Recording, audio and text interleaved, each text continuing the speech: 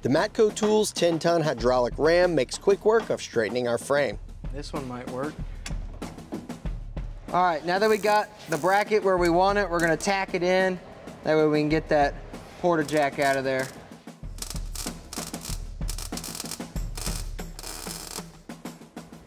Oh.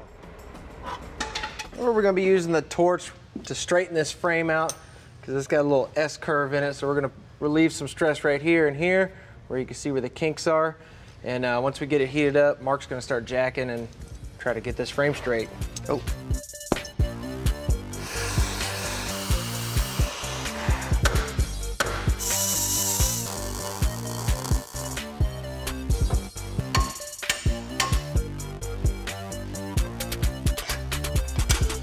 I wonder what I'll have for lunch.